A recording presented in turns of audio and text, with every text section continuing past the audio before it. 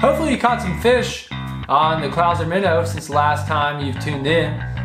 So as mentioned in the last episode, I'm heading to go red fishing this week. So one of the best redfish flies that I've found is called the Kwan. The Kwan is a super productive fly because it imitates shrimp, crabs, and if you throw it into a bunch of bait fish and move it, it has a ton of movement. So redfish love it, trout love it, flounder love it. So tune in and check it out.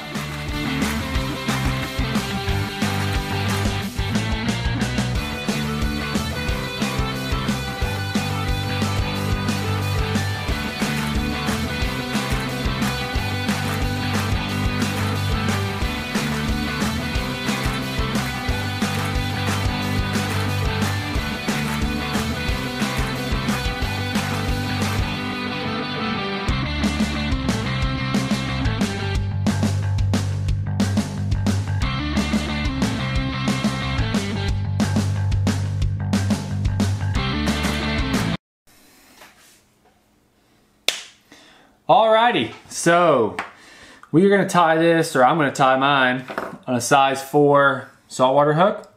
You can use really any saltwater hook. I'm using just a Orvis saltwater fly hooks.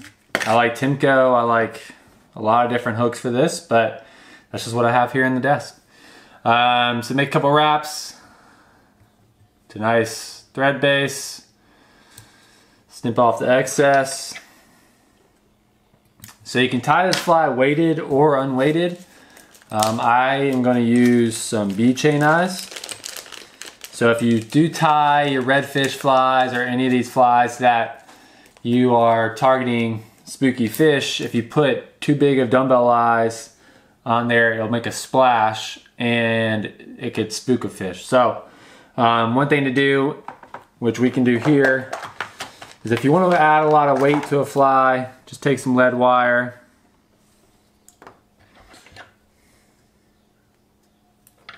Cut off, I don't know, 2 inches of lead wire. Tie a little bit of it in towards the bend of your hook. Come forward with some wraps and then just wrap it on up.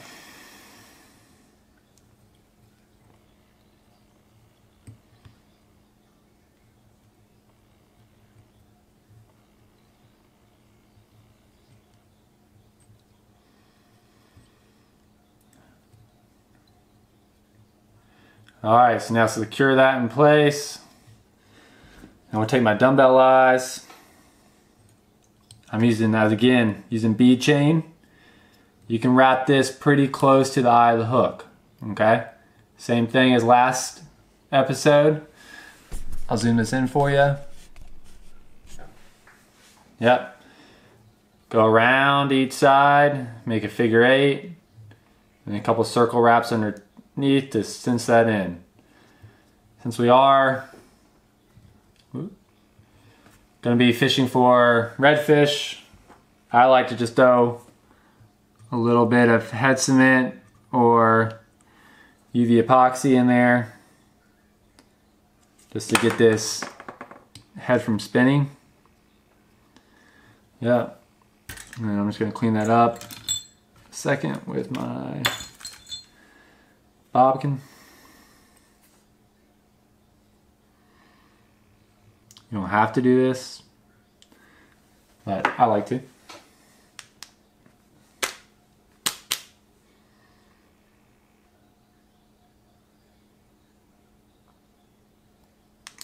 All right, so now take some wraps back. I'm going to use craft fur or polar fiber. Really craft fur or polar fiber will work. I'm using polar fiber. So grab a good chunk of this stuff because it is flowy and it does soak up water. So grab a good bit.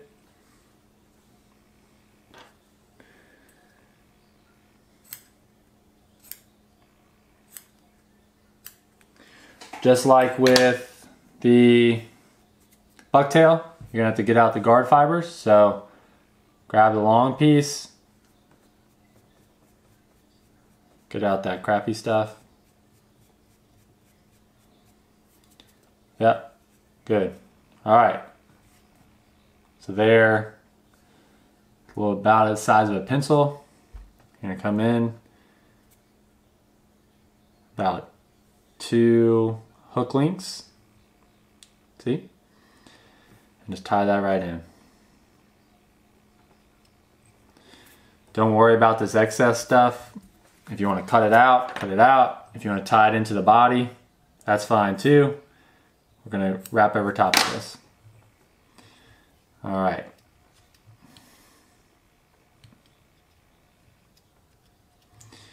Cool. I'm just gonna clean that up.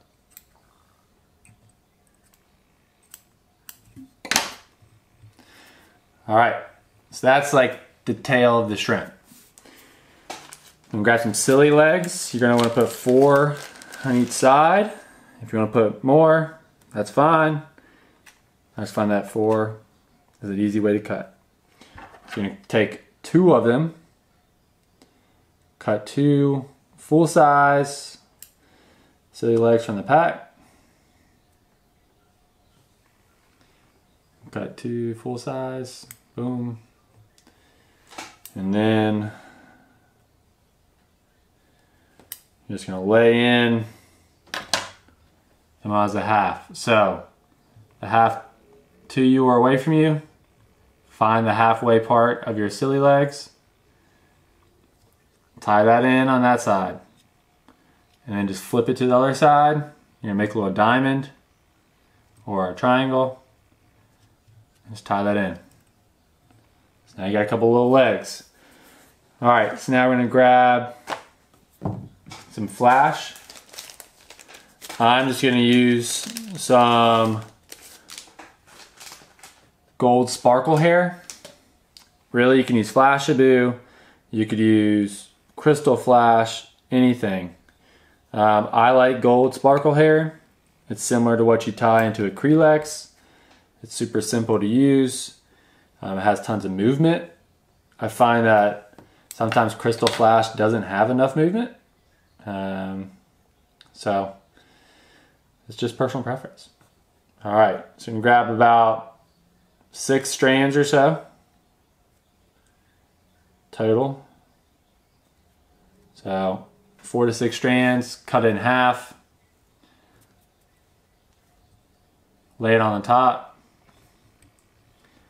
tie it in about the length of your craft fur or polar fiber, and give that a good tie in. All right. Trim off the excess. So this is what makes it different from a traditional Kwan. So a traditional Kwan, you wrap and you do like 5 to 7 different horizontal lays with like EP fiber, SF fiber. The Kwan is a great pattern, not knocking it at all. I just feel like it's a little bit tedious to tie for someone new. So instead, you just use some rabbit. So grab your rabbit, cut off about a 2 to 3 inch section.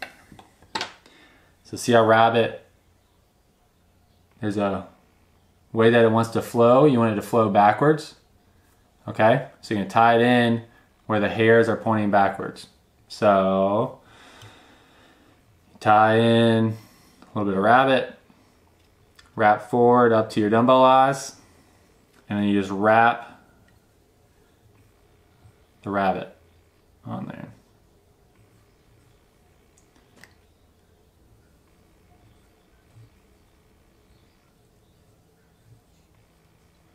All right, so now the rabbit is tied in. All right, so you could just fish it as that, or you can come back in and trim this hair up if you want. I'm just gonna leave it like that. Make sure your rabbit's tied in nice. flip your fly over. Now we're gonna build a slight weed guard. I like to use the Scientific Angler hard mono.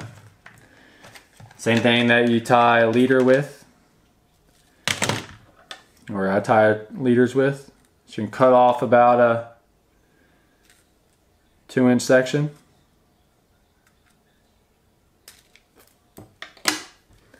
All right, so I have my 2-inch section cut off. And you're just gonna fold that in half.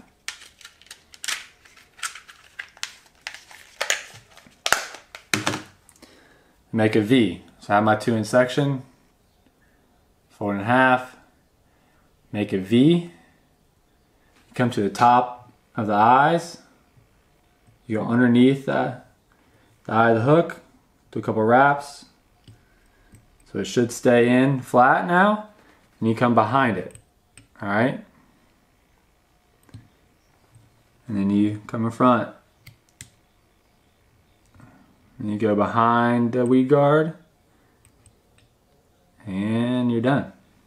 So then you whip finish this.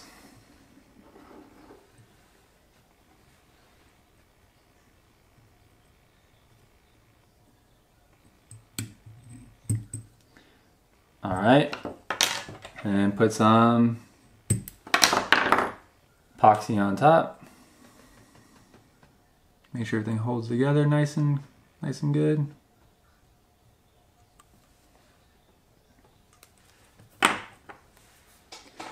Yeah, you can spread that around with your bobkin if you want. Be careful not to cover the eye of the hook. All right, clean it up. And hit it with your light.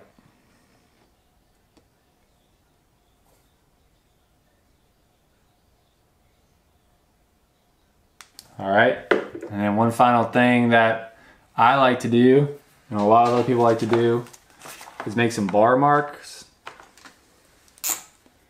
You can use brown, purple, whatever color you want to use, and make like 4 marks as you move back, spacing them out about 1/2 inch.